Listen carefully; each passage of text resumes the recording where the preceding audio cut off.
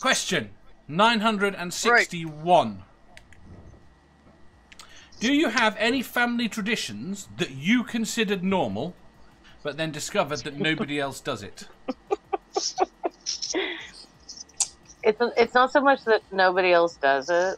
It's that so I didn't realize how little known it was. So my family celebrates, since my mom's half German, and we celebrate St. Nicholas Day on December 6th, which is the feast day of St. Nicholas.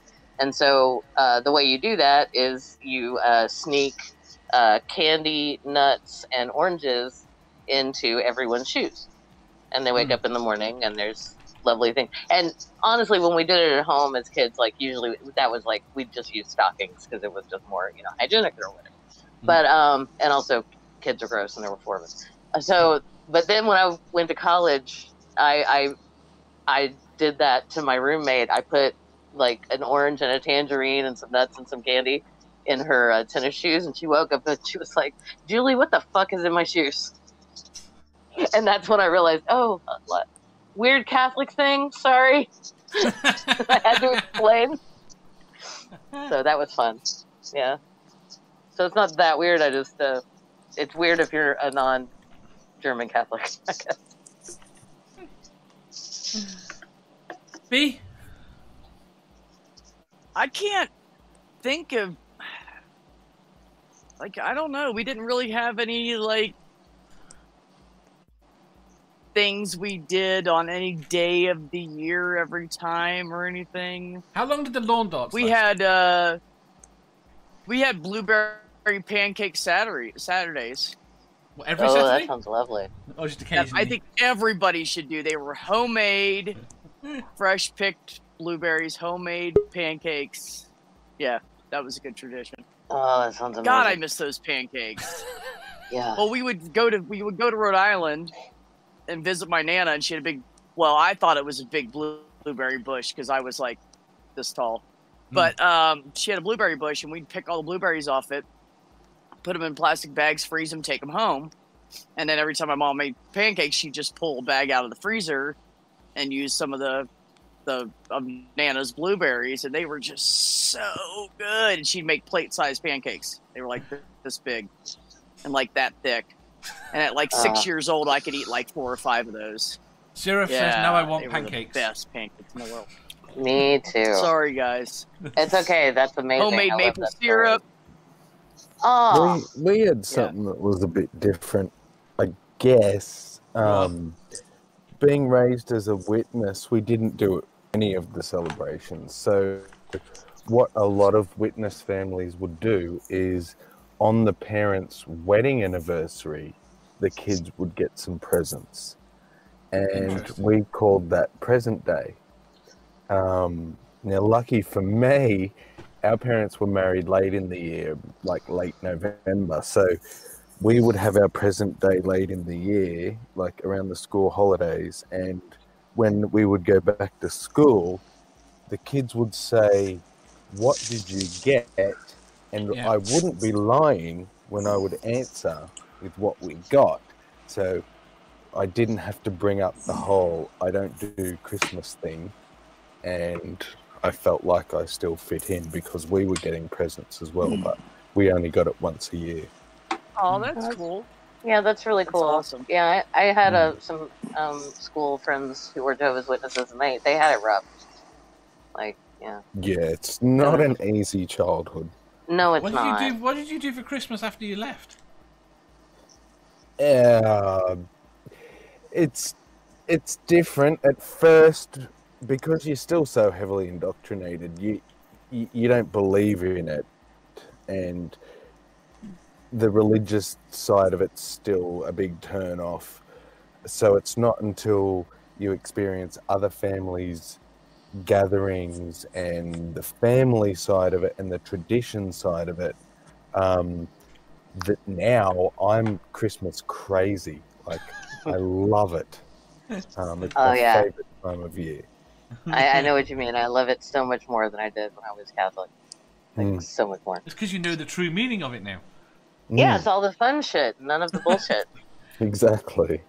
Sirif says, I have an aunt that's JW. Family always gave her gifts but wrapped them plainly and didn't call them Christmas presents.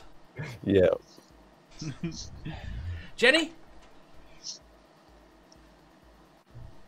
No, my family was incredibly dull, boring, stereotypically so.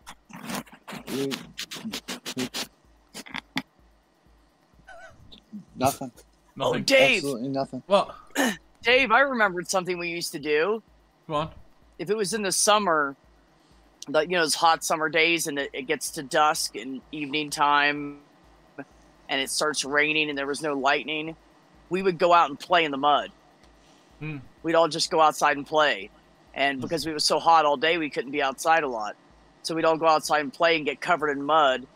And when we were done, my mom would say, "Girls in the back, boys in the front," and she would hose us down one at a time, and we had to, like, she'd hose down our clothes, then we'd take the clothes off, and she hosed us down, and then she'd send the girls to the bathtub, and we'd drop our clothes in the washing machine on the way back. We had, like, a mud room in our back of our house because we lived on a farm. And then she would make the boys wait. They'd play a little longer, and then as we were getting out of the tub, she'd start hosing them down. But she just took us out one day and just said, "Come on, we're going to go play in the rain," when I was really little. So it just became a thing. It was like, we're bored, it's summer, it's hot during the day, we're going to go play in the mud. So that was fun. That's great. Excellent. Right, we shall skip on to the next That's question. a lovely Jeff. story. Oh, I had the best mom in the world. I can't even tell you. I never said when I was younger, I want world peace. I always said I want everybody to have a mother like mine, because I thought the world would be a better. I know for a fact the world would have been a better place if everybody had a mother like that. I did like, because we had the question like that, didn't we? Where what would you replace your parents with? You said, I'll replace I'm not replacing my mother. I'll take my mother. Yeah, no. Now you can take my dad and, I don't know, shoot him out of a cannon. I don't care, but not mom. Yeah. So. Jeff. Nothing really. Nothing unique, really. No, nothing. Did you grow up with your parents socialist? No. No. You say that. No. My stepfather's a bit more conservative, but not like real hardcore or nothing. Yeah. And my mum was always a bit more liberal. I'm just sort of lefty in the fact. I mean, my grandfather was always like very staunch, like Labour Party. So, but yeah. So you know, both my grandparents actually, they were always pretty staunch Labour voters. So, but no, it's nothing really. No, not that. Intrigued. Right. Last question then for today. Oh, we're there. Does my family having me pay them back for raising me count? Yeah, that's pretty fucked up, rather than a family tradition. Oh, Sarah, I am so sorry. Yeah. I'm sorry. I remembered when she told that story on here, and that's the most vile. That's not a tradition. It's not a tradition. That's it's child extortion. abuse. Yeah, it's actually in Matilda. That's what Matilda's evil aunt does after she murders Matilda's parents to get their inheritance. Oh. And like, yeah, in Roald Dahl's book, Matilda, that's what her aunt, or I'm sorry, it's not Matilda's aunt, I'm sorry, it's the teacher's, the teacher's aunt. My bad. The teacher, Miss Crunch, Miss Honey's aunt. Yeah. Does that I was just gonna get because I was getting ready. I'm sure Julie's got that wrong. You were ready to go, and I did. I had it wrong. That was I do remember that was one Roald Dahl book. I think we read at school when it came. So I think it was one of his later books. So that's what I remember. Yeah, I'm not sure. It's a great one though. That's good. I thought it's it's better than some of the others. I want to see the stage play. I did too. Loved it. Who wants to see what play? Matilda. I went to see the musical that Tim mentioned that the songs for. That was really good. If you enjoyed that, please hit the thumbs up button. If you didn't, hit the thumbs down. If you think you've got a better answer or just want to tell us how wrong we are, leave a comment down below. Subscribe down here for new questions every day, and make sure you hit the bell so you don't miss out on our live shows. If you click over here, you'll see our latest upload. Over here, for what YouTube thinks you'll love the most. And finally, for a complete playlist of all our currently released questions, click here.